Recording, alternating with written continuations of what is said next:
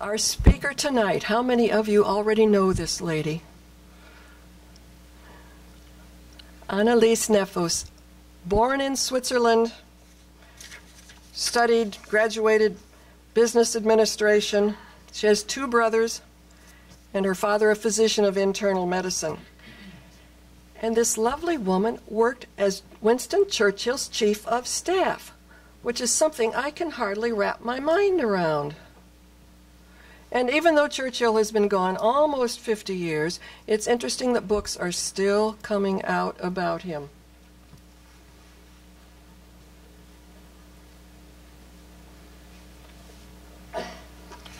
The latest one I've noticed, and it seems particularly appropriate tonight, Dinner with Churchill, which tells all sorts of things, and who knows what Anneliese is going to share with us tonight about Dinner with Churchill. She worked for Interpol. Her husband brought her to this country in 1970, and she graduated from the University of Akron with a double major in humanities and European literature. And then she graduated from the Gemological Institute of America in Santa Monica, and she's a certified diamondologist and appraiser. Also a graduate of the Diamond Council of America with a degree guild gemologist. And then in 1987, she started her store here in Medina, which has just celebrated its 25th anniversary. And I'm sure you've seen the articles in the paper about it. And she showed me her very lovely proclamations from the Ohio Senate and the Ohio House, congratulating her on her time here as a Medina businesswoman. So Anneliese, please tell us about Winston Churchill.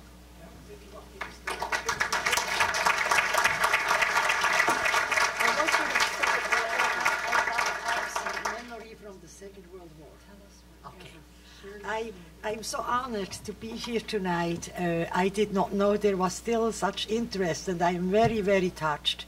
So when Elizabeth asked me about what memories that I have from the Second World War, I said, oh, I don't know.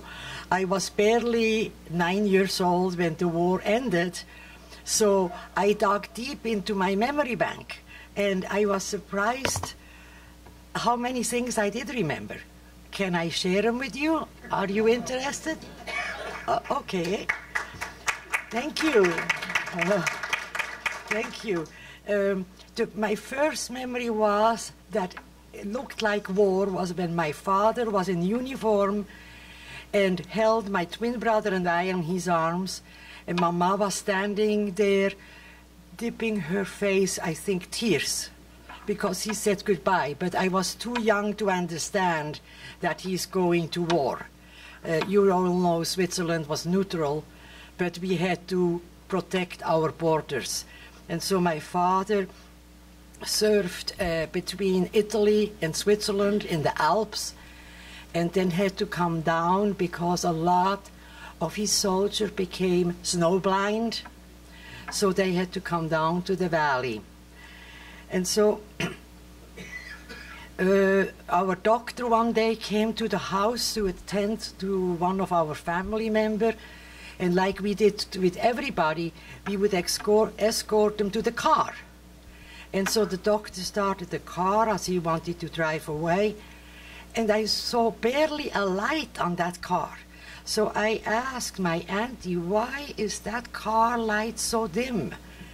And she said, there is war all around us, and we have to dim our windows with black shades and even the car. So I was thinking, how on God's earth did he ever found his way around, because they had some navy cloth in front of his lights. So one morning, one cold winter night, as I went to bed, suddenly I woke up with a large clatter of metal falling onto the ground. And then I remember, oh, our snow shovel, it was winter, our snow shovels were leaning against the columns in the back. And my window was in the back of the house. And I said, that sounds awfully strange. So I called my auntie Auntie Agnes, come and see what's going on. Well, without coming to see what was going on, she grabbed the rifle. Now, we had rifles in every room. And I tell you why. My father was a sharpshooter. My mother was a sharpshooter. I am a sharpshooter. My twin brother, the whole family is. So, but I think in those days they did that more because the men were in war and only the women were home. And we lived on a big farm away from the hustle bustle of traffic, so I think it was also a safety thing. So she grabbed the rifle, came to my bedroom and opened the window, and then we have wooden shutters that you can open or close. And she just gently raised them, put the rifle in it, and there we saw them. 3 wolves standing around. They were hungry. For wolves to come that close, they must be very hungry. And again, since we all are sharpshooters, with one shot she killed one, and the rest took off. So that was quite an introduction to cold weather and winters we had in those days. And so the first memory I can remember of crying was again in the winter time, where all the horses were in military service. Our horses, our neighbors' horses, they were all in military service. So when the snow fell, there was scarcely someone who could plow the street. So as a toddler, as a young first-classer, we had to walk to school, and the snow would come up to our waist. And so pulling our leg up and putting it down, suddenly I just sat into the snow and cried. And that is the first time that I remember. Of course, I cried many times before, but I didn't remember it. So, and my father, when he came back from the assignment of the border between Italy and Switzerland, he had a new assignment on the Rhine River, which is north of Switzerland. Half of the Rhine River belongs to Switzerland, the other half to Germany. And he had 150 men that were sharpshooters like he, and he lined them up. I don't know the distance between each man, and the reason for that was because people tried to swim across the Rhine River to safety into Switzerland. And of course the German shot at them while they were swimming across. So I remember my father saying, if hard training and defending life, any life, being a foreigner, being a foe or a friend, his biggest pleasure was of shooting at the Germans when they were shooting at the people who tried to swim across. And as a sharpshooter, you kill with the first shot, or you are not a sharpshooter. So the minute a small flare came from across the river, 2 seconds later, that man was dead. So I remember that, and I said, wow. As a young child, you have difficulty to grasp the importance of some of the things that your parents are saying. Thank God we have a memory, and we can recall it, and then we start to realize, oh, that's what it really meant. So then all the newspapers and magazines in our house became invisible. The radio was in its lowest volume. One day, one of our field hands came up to the house, and I said, why is this man walking?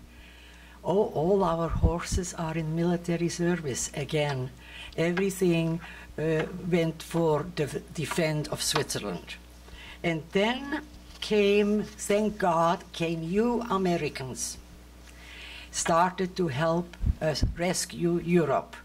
And that I remember very vividly, because your heavy, large planes were laden with bombs, and they sounded differently because they were so heavy laden when they flew over. And of course Switzerland was was totally blacked out. The only thing your pilots had to guide where is Switzerland starting is the Rhine River. If it was a clear enough night, the reflection of the water. But accidentally a few bombs did fall on the Swiss side. But that is also part of war. But the tremors that I remember, and even the sirens, and as a child you don't know what the sirens mean, except when the sirens were on, we all had to go in a shelter. Every house, every apartment building in Switzerland had to have a shelter where you can go and stay for 24 hours or 36 hours with blankets, food, water, and of course we had that too. And the best part was it also was a lot of chocolate, so we children didn't mind to go to the shelter because we just started to stuff our faces with chocolate. So then one day in summer my two brothers and I, we were trained very early in shooting, so they put us against the house wall, the cement wall, with a tripod.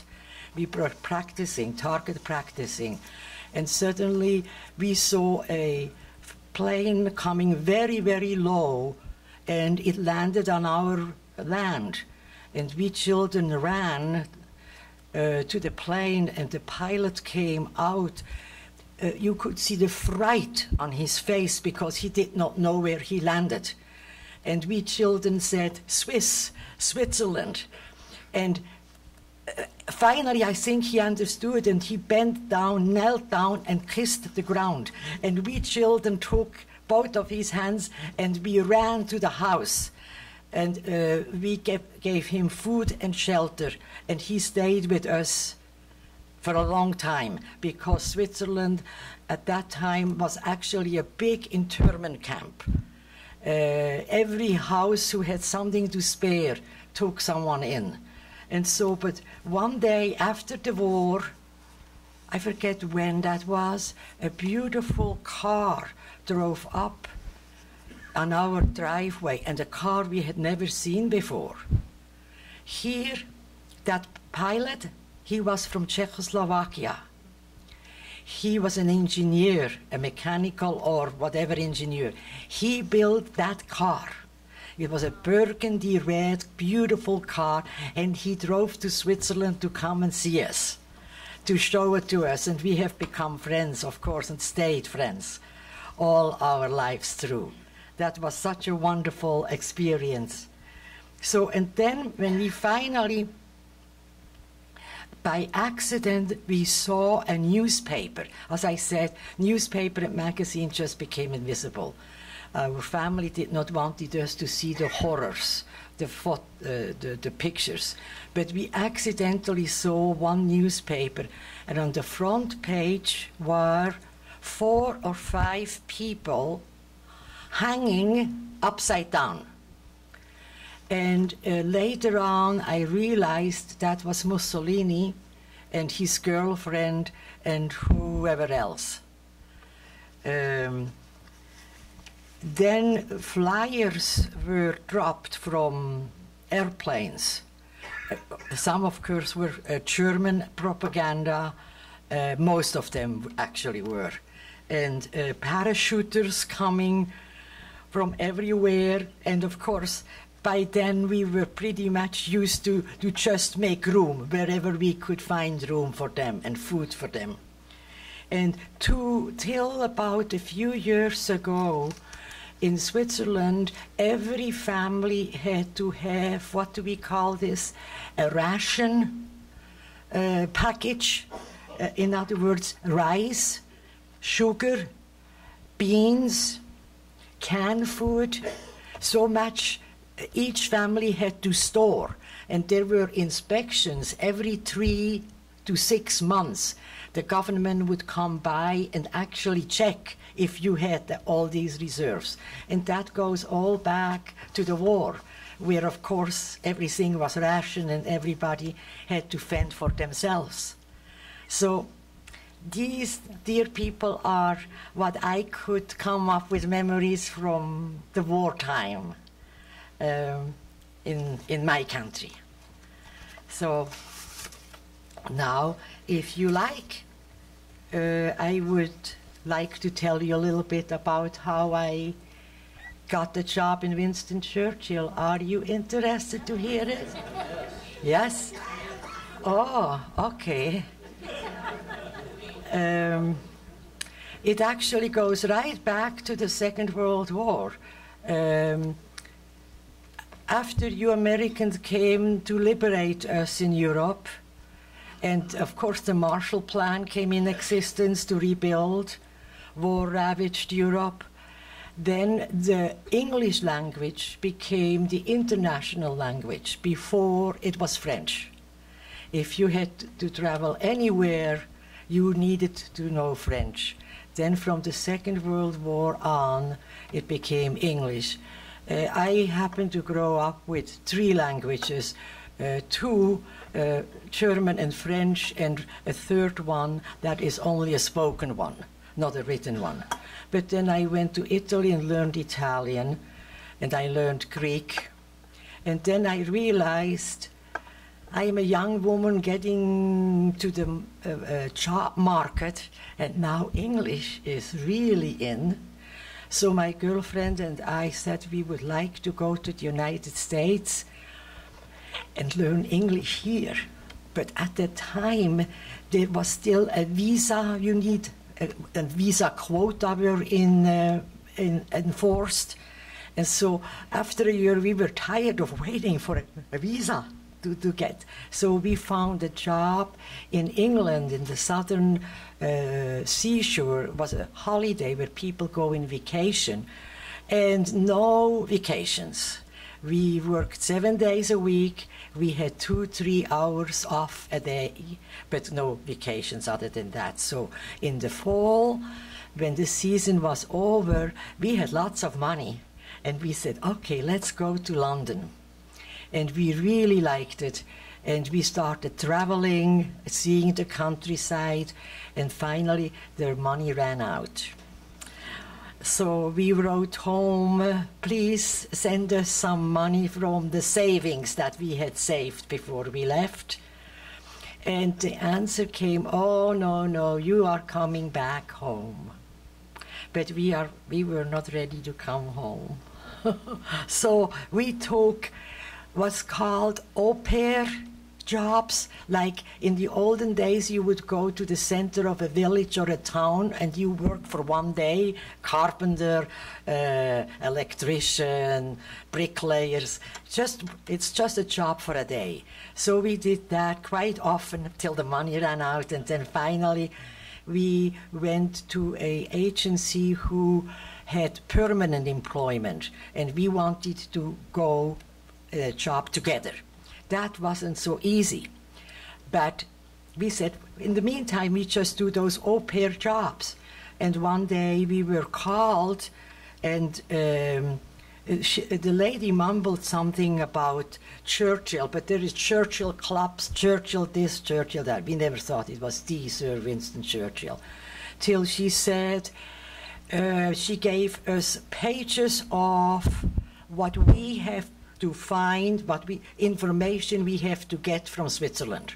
To make a long story short, it was a 2.5, almost 3 months time elapsed till we got all the information they needed from us. And to this day, I believe Scotland Yard and Interpol and the FBI still knows more about our family than we will ever know. So when finally she said, yes, it's Sir Winston. He is in the Mediterranean cruising with Onassis, Mr. Onassis, who then married Jacqueline Kennedy. And but his main secretary wanted an interview with us. So we went to Hyde Park Gate 28. That was their London residence. And we took a taxi and we gave the taxi the address. And he looked at us too and he shook his head. He said, no, we have to go there. What do those two kids want with Winston Churchill's address? So would you believe, we knocked on the door, a big heavy brass ring. A gentleman came out and the taxi driver actually waited till we entered that door and the door was closed. He just couldn't believe this. So we were escorted into a beautiful office, sat down, and he sat in front of us. And the strange part was, he sort of looked us over like, this is the goods. In other words, he had all the dossiers in front of him. He knew everything about us. He was just looking us over, really not asking any questions. And suddenly he said, would you like to see a little bit something of this mansion? We nodded, yes. So he took us through the first floor. And we thought, well, maybe we are in the sort of last few runnings for candidates. And so he escorted us to the door and said he will let us know. And we lived at, what is it called? A youth hostel. I never can say it. Hospice, hostel, yes. For girls, that's right. Thank you. And so one evening we were at dinner and the phone rang. The lady from the office said, there is a phone that I need to answer. And so I answered the phone, and it was the same gentleman who said, you ought to report 6 o'clock Saturday afternoon at Westerham at the Churchill's country estate. Okay. We had no idea what that was. So, of course, needless to say, that evening nobody watched television. We all just chatted and thought how exciting that is, that we actually got the job. And we went to the directress and asked her if she would help us getting there. She said, oh, there is no problem. 2 houses down from where we were was the police station. So on Saturday, the police came, took our luggage, walked us to the bus, put the luggage on the bus, and told the bus driver where to let us out.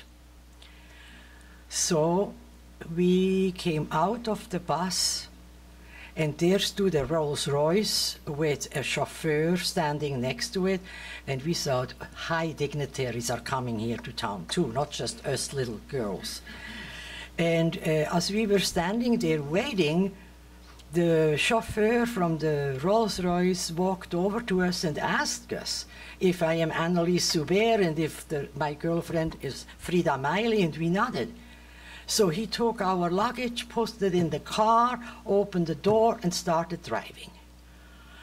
The most beautiful countryside. It's in Kent. I don't know if anyone has ever been in Kent.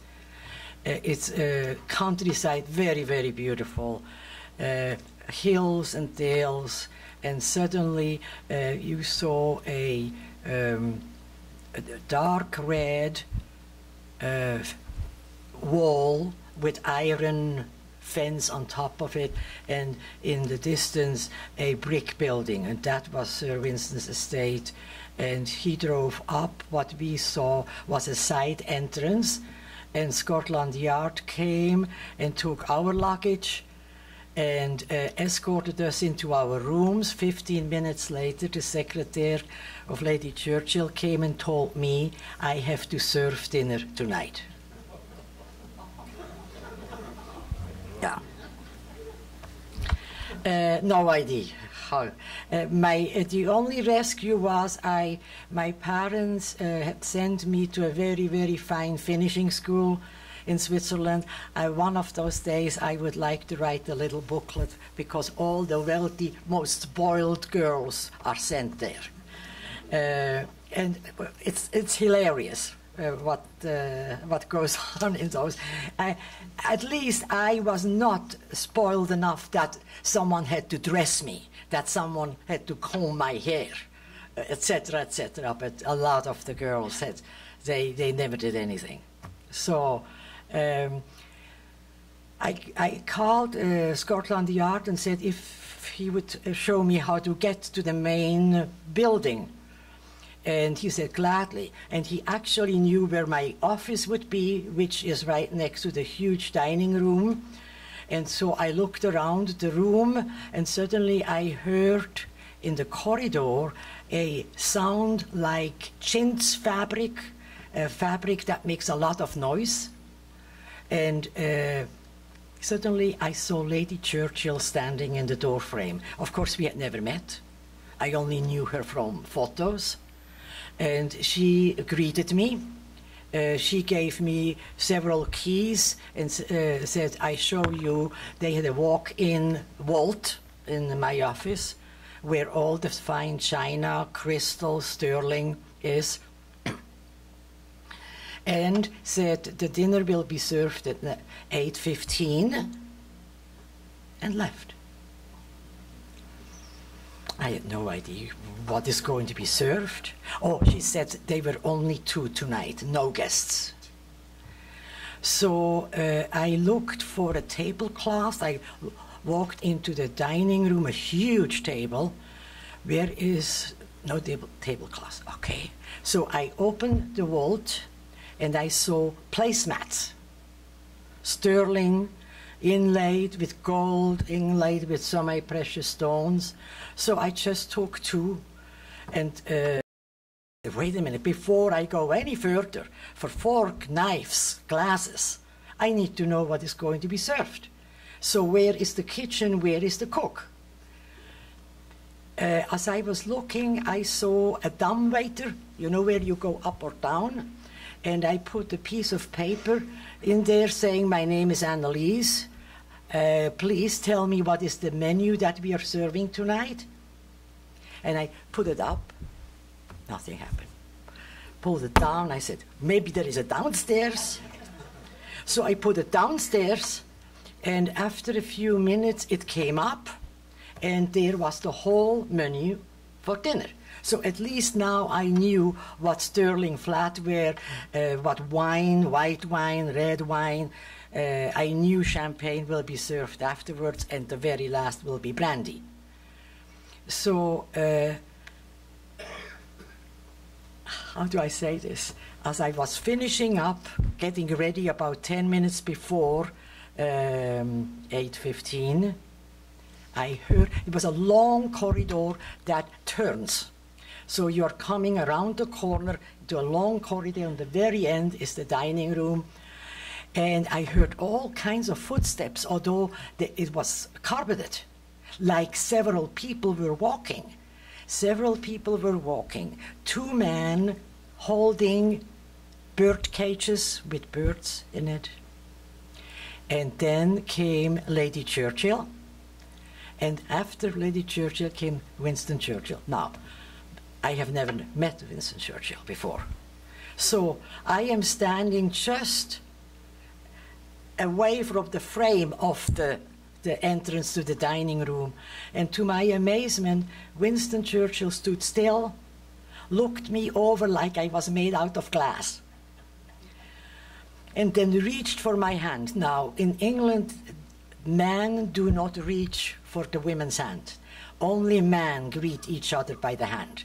Women just greet each other verbally, but never reach. I thought that was so discriminating against women. To this day, I think that, because it is so obvious of a distinction. And humans are humans. What does it matter that it's male or female? We are all humans. So, but that he actually reached for my hand and welcomed me and said, "Welcome, we have been looking forward to having you." So the dinner went fairly well, and Winston Churchill left early. No, Lady Churchill left early. And so he called me. I heard a ring, and he called me, and he said, "Please, would you take this glass, and would you take this plate?" And so he would call me several times just so that he could see me. And then, of course, I have to tell you, I was only allowed to speak French to Winston Churchill and High German to Lady Churchill. I had 18 people helping me run those two households. So this is now the weekend in the countryside.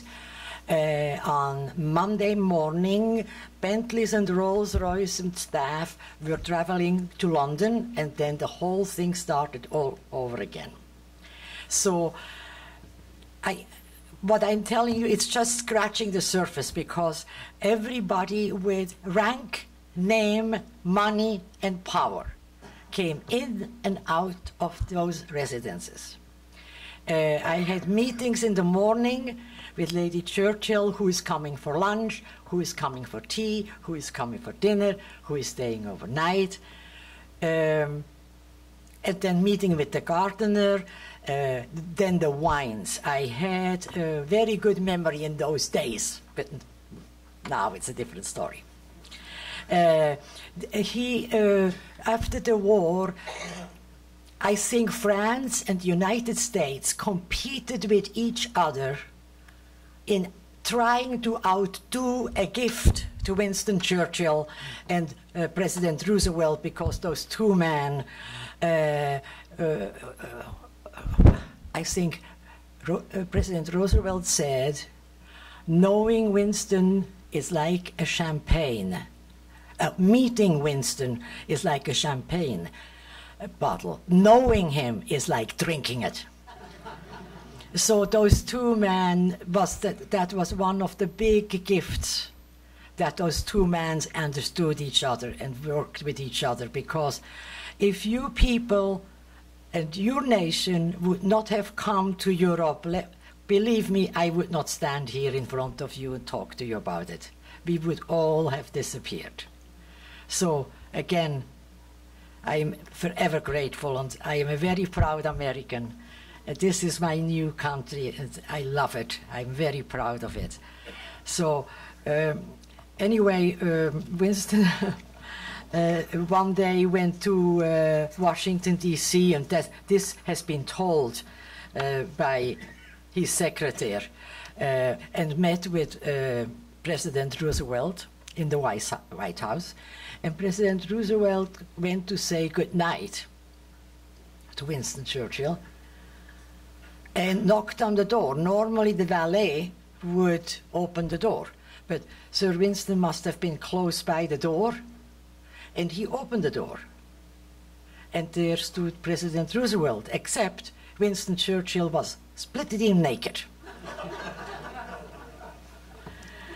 And of course, President Roosevelt took it aback. And Sir Winston said, "Oh, no, no, no, no. The Prime Minister has absolutely nothing to hide in front of the President of the United States." I had a very similar encounter one night when in the morning I was always the first and at night the last. That's why I became a night owl. I never go to bed before 1 or 2 in the morning, even today. He was a night owl. He never went up before 11 o'clock in the morning. He had breakfast in bed and meat with mashed potatoes washed down by a glass of wine. He said, "Carnivores will rule this earth. I don't trust people who don't like meat." So then his valet would make his bath ready, of course help him dress and comb and put cologne on. And one morning I came up to go to work. I could take the employee staircase. During the day, I could take the formal staircase. But I would come up from the employee staircase, and there were two doors, swing doors, which had a beautiful milky white decoration. And on the end is that big corridor. And I saw a person walking on that long corridor at 7 o'clock in the morning, other than a night nurse or a night valet helping Winston Churchill because he called for something. And on the end are two big windows. So the glare from the windows just gave me a dark silhouette. So I had no idea who was actually walking in the corridor. Suddenly, I hear the voice in French, "Anneliese, is it you?" And that's Sir Winston's voice. And I said, "Yes, it's me, Sir Winston." So I keep on walking, thinking he needed something. And about 3 or 4 feet before I reached him, there he was, walking towards his room, splitting naked. And I was just stunned. And he had a smile on his face, and then turned around, excuse me, and then he said, "You are just looking at the most beautiful ass you have ever seen." And kept on walking. So that was a very heated morning because someone got in a lot of trouble because he's one of his valet night nurse. He liked a little bit too much of drink, and he got a little bit too much and didn't hear the ring. So Sir Winston went to go and look for it.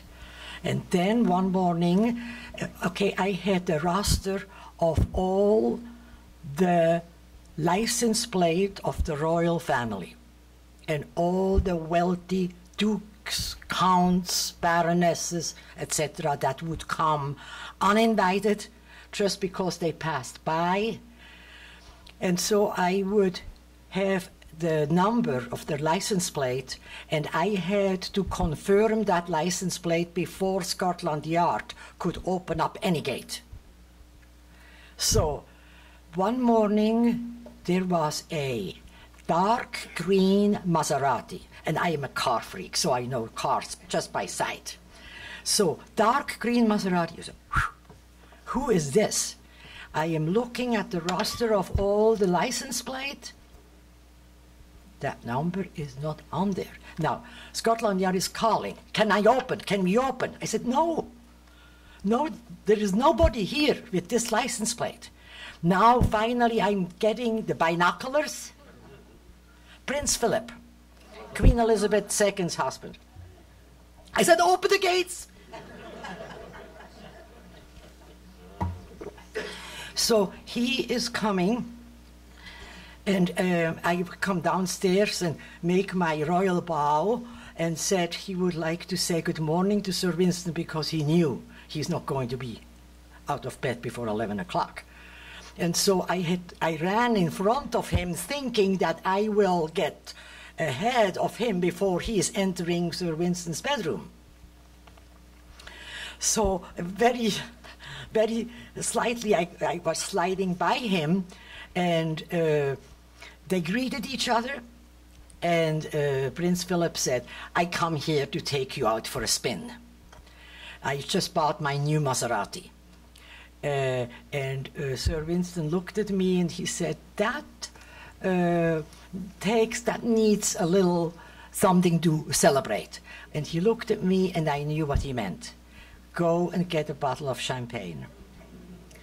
And so I went and got a bottle of champagne. In the meantime, one of the employees had to make the fire ready, spruce it up, and I'm coming now in the room with a bottle of champagne and 2 glasses.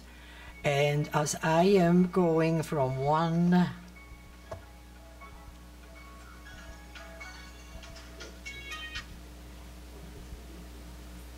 Is it okay? Okay, okay. excuse me, as I'm trying to go around the bed in front of the fireplace, with my foot, I stopped on against a carpet in front of the fireplace, and the whole bottle with the glasses fell in front of His Royal Highness Prince Philip. I wanted to disappear into the ground, and Sir Winston started laughing. He said, "I think you and I have had much worse thrown in front of our feet than a bottle of champagne." He was so nice. He was so human. He would never on purpose embarrass you or put you on the defense. But one thing he could not tolerate was a yes and amen person. He would say, if you were employed by him or worked with him politically or any which way, he would say to you, "How can you and I work harmonious with each other if I don't know what you're thinking? Don't just not. Don't just say yes. Don't just say whatever. I want to know what's going on in your head." And so he would challenge you. You wouldn't stay long employed if you could not come up to that snuff, because he allowed you to freely state your opinion and what you were thinking, because he respected every person's thought and freedom of speech. And yet his pedigree, when it comes to blue blood, is 10 times better than the king or queen that are sitting on the British throne, right? So I don't even know where to start, but I would like to say the years that I worked for them were more than just interesting in who I met, what I experienced.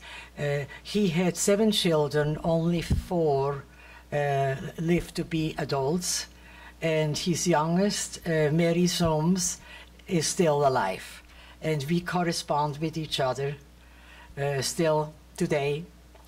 But most of all, I learned it does not matter who you are by name. It matters who you are inside of yourself, what you have in dignity and honesty and kindness towards someone.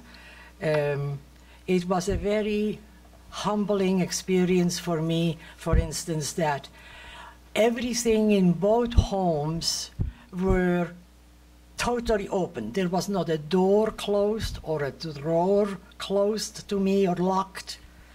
I was so impressed because there was a huge room in London as well as in Kent that was reserved for the gifts that they received from all over the world, from royalties, from industrialists, from scientists, sports pianists, people in sport, and they were incredible, beautiful gifts.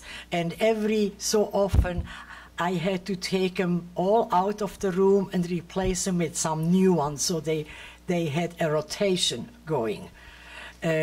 One thing, when I said by outdoing the United States and France in the gift that they wanted to give him after the Second World War was over, was, okay, you Americans gave him in his country residence, they built a movie house for him with an 18-foot cinema screen movie house. And of course, when we would be there over the weekend, he watched movies every night. And we got to see all the newest movies that will then go to the West End cinemas in London. We saw them first because they gave him the privilege of seeing them. And then the French said, oh, what can we do? How can we outdo this? I don't know where they found it. They found the cellar of Napoleon I, brandy from 1790s to 1830. And they were still in bottles, and because to cool them, they would put soil on top of it, and then a layer of bottles, and then soil between it. So they wanted to donate that entire cellar to Sir Winston. But how do they go about it? Guess what? They called you Americans. You have the know-how, the big machineries. Oh, yes. So first they had to excavate a part of his estate. They had to go and measure how big will this be. And then you Americans came with the big bulldozers and the big machines, the earth-moving ones, and they put it in huge crates. They transported it onto the train to Calais, across the canal, and on to his estate. And then, of course, in that room that they have excavated for it. I have to just give you one example. There were the bottles of brandy from the time of Napoleon I, 1790s to 1830s about. So Sir Winston defended every drop of that brandy that he had after dinner, when the gentlemen smoked and did all kinds of talk, political and otherwise, and then I would have to give him the cigar and bring him the brandy. And when the bottle was about that deep down to be emptied, I was taught by one of his secretaries how to excavate the next bottle of brandy. So I was taken to that cellar, and there were 2 small shovels, and that secretary started to dig into the soil till he felt something hard. Then you put the shovel aside and start with your hand excavating a bottle. That was easy. Now comes the hard part.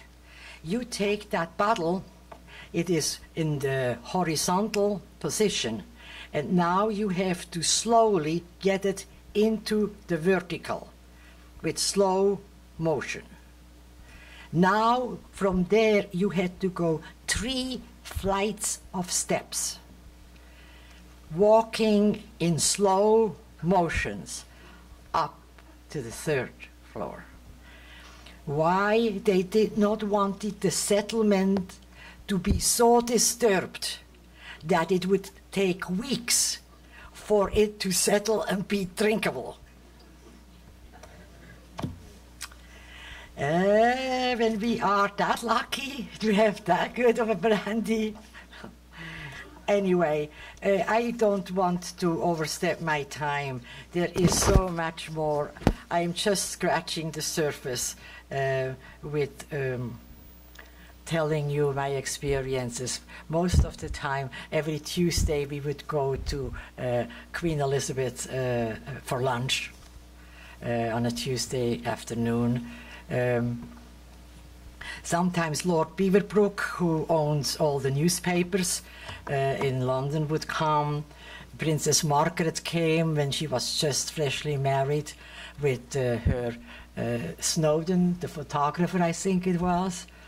I was so surprised how short Princess Margaret was. I didn't know. You don't know the real height, I think, until you see someone in person. Onassis came, that scoundrel, forgive me my...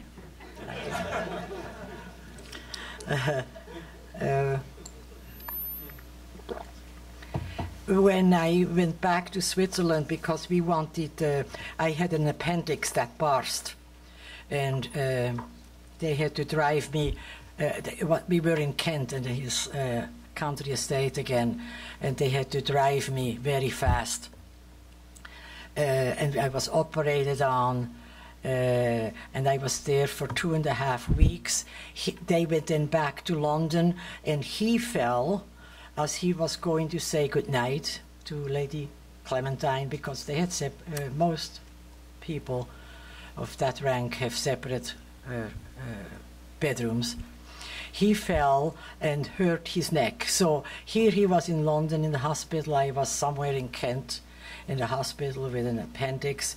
And the nice thing was he sent me 24 fresh eggs that he initialed. Guess what? I didn't get one egg. Every head nurse, doctor wanted one, and of course I couldn't say no. So I'm sure they never used it up because he did it by hand. Yeah. So anyway, as I say, I am just scratching the surface. It was a very, very challenging, hard job. Lady Churchill was a perfectionist to the point where she alienated her own family. The good part was after I left the service, she wrote me at her secretary several times to come back, that Sir Winston in his age does not easily take to a new employee, because I was the only one from the 18 employees that saw him daily, or Lady Churchill. All the rest, they had to be invisible running the household. So, and we became friends after I have left her service. Her birthday was the 1st of April. Once I sent her my own quince jelly that I made. I made portraits for him. Sir Winston's birthday is on the 30th of November. So, and in other words, we had very cordial correspondence till Lady Churchill died. Sir Winston died the 30th of January 1965. Yeah. Now, if I can answer a few questions, I'd be more than happy. Yes, sir. What years were they that you worked for, and how old were you? 59 to 61. 59 to 61? Yes, sir. How old were you? In my mid-20s, if that's good enough. Yes, sir. Did you ever get to taste the brandy? Was the brandy really that? Oh, I wouldn't dare. I would have been beheaded, or last my job like that. No. Impossible. Yes, Mr. Kelly. Anneliese, what happened to the girl who was with you? Frida, she's in Switzerland. What happened to her? Did she work for the churches as well? Yeah, she was the chambermaid. She was the chambermaid, yes. Oh, yes, first, I come to you. Yes. I know that he was an artist. Yes, yes. Did you ever receive any of his artwork? No, but I did receive one Christmas, a Christmas card that had one of his paintings, a photograph, you know, and of course signed. No, of course not. Just an employee. No, not important. Yes. Was Sir Winston writing the history of English people? Yes. At the time you were there? Yes. Is that what he was? Yes, he had 5 secretaries and 1 head secretary. Yeah. What kind of cigars did he smoke? From Havana, Cuba. He had a walk-in humidor. He smoked continuously from the morning till night. And I let you into a secret. I have about 5 or 6 that he started and didn't finish. I did take them. Were you ever at Blenheim Palace? Yes, yes, of course. Can you describe the palace, please? Oh my God. It's so huge. It's the largest. Lord Carnarvon's palace right now is filmed. What is it called on Channel 20? Downton Abbey. That's Lord Carnarvon's castle. Blenheim times 2. 8,000 acres of land, ponds, little palaces. It is such a huge edifice, you get hungry just walking the corridors 2 or 3 times up and down. I think I would have chocolate bars in every bucket of my yeah. Of course, again, England did not believe in the industrial revolution of like John Deere tractors, the machineries for agriculture. And they lost a lot of people who then went into the factories, and so those huge estates had nobody to take care of their big land holdings. And of course, they were extremely expensive to run and hold. And one of the Vanderbilt girls married the first Duke of Marlborough, which is the cousin of Sir Winston, of course. Fabulous. I mean, unbelievable. Any more? Yes? Did you say that Prince Philip was Queen Elizabeth's second husband? No, her husband, he's still alive. They both are. Yeah, oh yeah. I misunderstood. Yeah, oh yeah, oh my God, what a scandal that would be. Any more, Ken? Yes, sir. Going back further, when you were in Switzerland and you were a child, Yeah. and you said about paratroopers Yeah. landing. Now, were these people that were like in an invasion force and just got off? Correct. Off, Correct, yes. Or a plane, they tried to escape from Germany, and the plane had difficulty and they had to get out, so that they would parachute out of it, because the Germans would shoot on planes that tried to leave. Now, you said that the Swiss were taking in these people, and were they taking in people no matter which country they came? Oh yes, oh absolutely, yeah, made no difference, yeah, yeah. So you may have Germans and Czechs and Americans? Absolutely, yeah. Nationality made no difference, yeah, yeah. Anyone? Yeah. After working with them so long, I'm assuming you were with them until he passed? Were you working with him until he passed away? No, I left in 61, he passed away in 65. Okay, so what did you do from work or after that? How did you That's a very good question, because nobody wanted to employ me. They were so intimidated. Yeah. Very hard, yes, it was very hard. That's a very good question. Yeah, they were so, it apparently was so intimidating. What can we offer you now? I said, a job. I need a job. Well, I went back to school, of course. Yeah. Again, anybody else? Yes? I think I remember reading that Churchill was what is now called bipolar, extreme high, extreme low. Can you comment on that? Probably. He called it the black dog.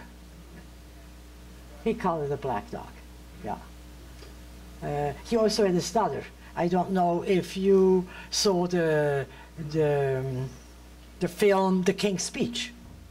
And in that film, they briefly showed Sir Winston with the king as they walked from one room to the other. And Sir Winston said to the king, you know, I myself had a speech impairment. And the king did not know that. Of course, Sir Winston became one of the premier orators in the English language. He conquered that impairment. Yes, sir. Thank you very much for coming today and sharing your stories with us. Oh, yes, thank you for having me. Yeah. Thank you. The gifts that you talk about, the dignitaries, the royalty, bestow upon Yes. Churchill. Yes. What became of the gifts? Did you distribute them out? Were you allowed to keep any for yourself? No, of course not. A lot of them ended up in museums, and of course the families. He had, as I say, four of his children. Let me see how many grandchildren. 3, 5, 8. I think he had 11 grandchildren, and they are, of course, carry on the family tradition and their name. Yeah. Oh no. Yes, sir. Did Winston, when you were there, did Winston Churchill have his favorite dog there with him? Yes, Rufus. Yes. You know, he's always been associated with Bulldog. It was a poodle, yes, yes, yes, of course. And he had a marmalade, his cat, just a red and white tabby cat. Oh yeah, he loved animals. Right. Also, another thing, I had read that Winston Churchill was born 2 months premature in the ladies' bathroom at Claremont. Yeah, yeah, yeah. Correct? Yes, yes, yes. Where then, if rumors can be believed, Randolph Churchill, his father, contracted syphilis from one of the maids in Blenheim and died when he was 43 years old. And I think that Sir Winston, his son, then was called a young man in a hurry because his father died so young. He thought he had to do lots of fast living to get everything in case he's going to die young, and he died when he was 90. He drank everybody under the table and ate everybody under the table. Yeah.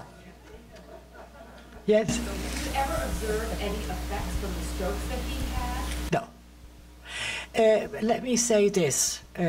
We had to sign extensive papers that certain things we can never talk about it. So even if I had saw it, I can never talk about it. Yeah, yeah. Which I think is only right. The respect for privacy is fleeting and is going away so fast, it's frightening. Really, truly, no. Even if we would not had to sign all these papers, I would never do it out of dignity and respect. No. Okay. Thank you so much for having me. Thank you.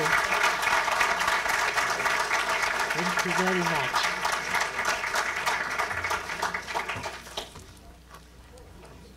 What are you doing?